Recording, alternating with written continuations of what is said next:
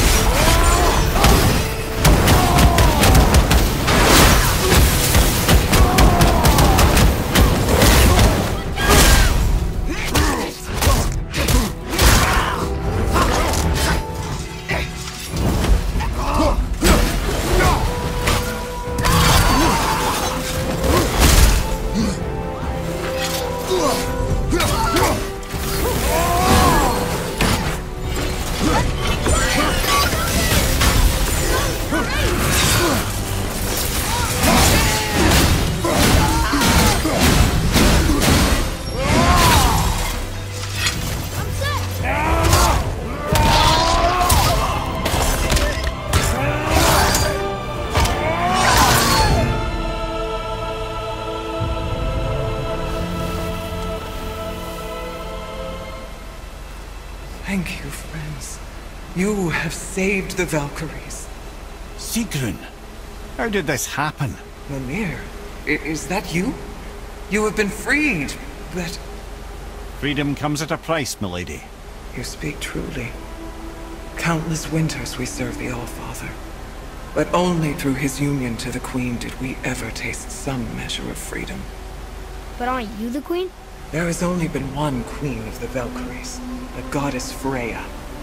When Odin severed her wings, I served in her absence, but it wasn't enough for the All-Father. He used an archaic piece of magic, corrupting my sisters. I tried to contain the damage by imprisoning them in places where they could cause no harm, but soon I lost myself as well. Sigrun, I'm sorry for being so worthless. I could have done something, or tried at the very least. What will you do now? I must reunite with my sisters. Together we can restore balance to the realms. You have the eternal blessings of the Valkyries.